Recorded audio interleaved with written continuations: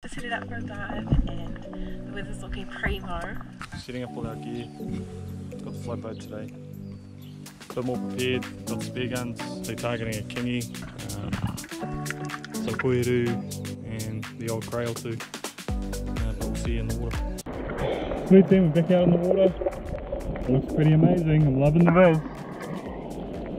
A little bit of a swell rolling in, but this is good. See how we go on the dive, I'll bring you along.